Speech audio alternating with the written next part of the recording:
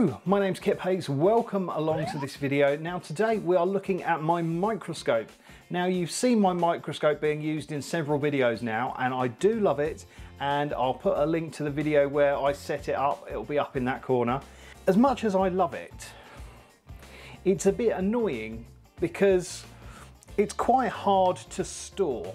Now see, that is the sort of overall view of it. I've had to zoom out a bit so you can see a bit of a mess on my table, but yeah, it's a little bit unwieldy, and because I don't use it all the time, I usually just have it on the floor next to me, which isn't ideal. So I was thinking if there could be a better way to improve how this operates, and I think I've come up with something. So in this video today, I'm going to show you my thinking and we can see if it actually works. Now, I haven't tried it out previously. This is all new and I'm showing you it in real time, so it might go wrong, but I think I've got it right here. So this piece is basically the microscope here, and this is the screen, and then the rest of it is the sort of adjustment arm, and I've got these lights that I use which are embedded into the base. But I think we could make it a little bit better. So I was thinking maybe I could put this bit onto a sort of, what's the word? Hi, this is Edit Kip here, and the word I'm looking for is articulating. Articulating. An arm, and so when I want to use the microscope, I can just pull it in, look at it, and then once I'm done with it, I could just move it out of the way.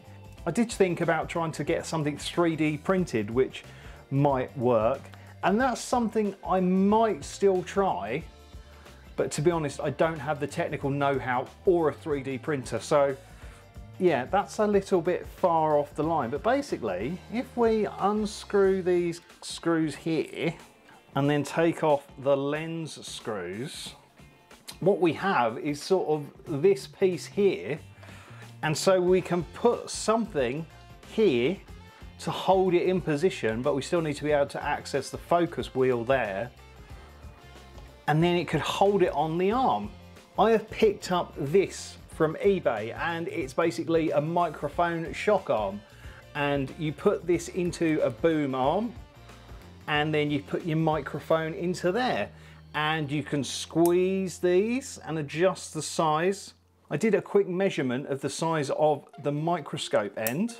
And would you Adam and Eve it, it fits in beautifully. Just tweak it a little bit so you can get access to the wheel for focusing. So there, we've still got access to the wheel. It's not as good. See, there is access there so we can spin the wheel. And it's not a permanent damaging thing, so I could still put it back into the mount. Now, talking of the mount, I still want to be able to use the lights on here. So I think all I've got to do is unscrew this bit here, and basically I'll be left with a flat panel and the lights and the little clips. And so basically all I've got to store is this flat panel with the light. And because the lights go down fairly flat, it's not too much of an issue. So I think this idea has got legs. So I've got a boom arm here. This is one of my Rode ones. This is a spare one. Now the only problem is this requires a bit of a weight on this end, so you can sort of move it in position without it springing back upwards, because that's why I've got this cable tie on here at the moment, because if I let it go, it will just way, because it's sprung loaded. So you need a good amount of weight on here to keep it balanced. Now I don't know if the weight of the microscope and that boom arm is going to be enough. We might actually have to add some more weight, but you don't need one of these expensive boom arms. Amazon sell all kinds of cheap boom arms that clamp to desks and will probably do the same thing, but I'm just basically using what I've got here. So this end goes into the desk clamp like that. And this end is where we will put the microphone mount, or as it's now become, the microscope mount. And yeah, I can just put it on a corner of my desk, like over there, and swing it in when I need it and swing it out when I don't. So the only downside to this idea is the power. Now you see at the moment, this is where the power plugs in for the little lights. And then there's a sort of controller here that turns on and off the lights and adjusts the brightness. And then it sort of splits off into this micro USB connector, which then powers the microscope. So effectively, I'm going to need 2 power supplies. I don't think this cable that comes with it is long enough to go along the boom arm. So basically I'm going to need a power cable to power the microscope and a cable to power the lights. So that is a bit annoying that I've got to find 2 USB outlets to plug into, but I do have something on my desk that I can use. So yeah, I think that's the theory of it all. But will it work? So I guess what I've got to do is do a little bit of pottering and see if it works. So, let me put it all together. Now, I might be onto something here. I'm filming with my mobile phone, so you can see me. Hello.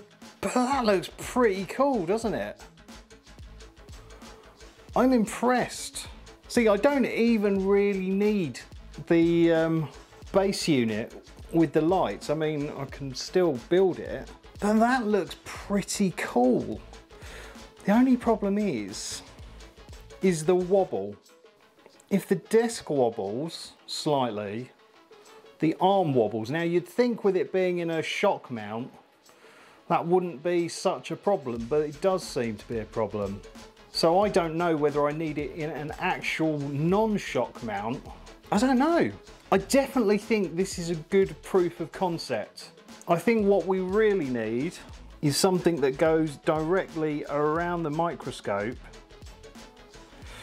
and onto here, and we could just lose this thing altogether. But I think it's a good start, because when you don't want to use the microscope anymore, you can just turn the power off, he says, yep, goodbye, and then just swing it out of the way. And you know, you could even just lift it high out of the way. It doesn't really matter, and it's not a problem anymore.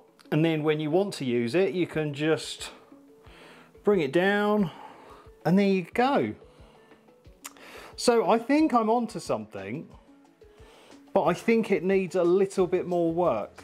Now I did say about just getting the base, so I think I'm going to do that now. So one moment please, I'll be back when I've sorted out the base. Okay, so I'm back. And we've got a slightly evenly lit scene now.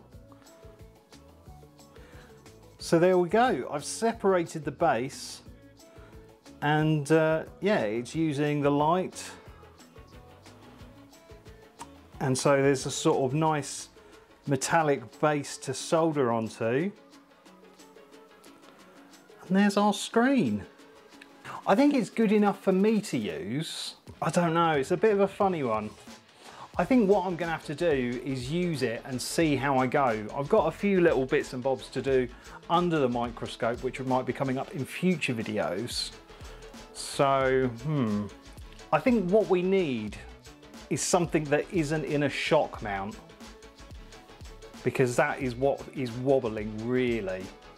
This is the actual mount that comes with the microscope, and it would be really good to have something like this and then go off to a fitting for a boom arm maybe. That would be really good. But I think this idea has got legs. I just got to work out the next stages. So if you've got any ideas on how it could work even better, then please do put them in the comments. But I think this is a good way of storing my microscope when it's not in use. And I think because it's then easier to sort of get into the scene, I will use it more. But yeah, the little way it connects here just needs a bit of tweaking. And I think I'm gonna open the comments to anyone who can help or suggest something. Now, I definitely think something 3D printed might be the way forward. Interesting. Well, there you go. That's a good start.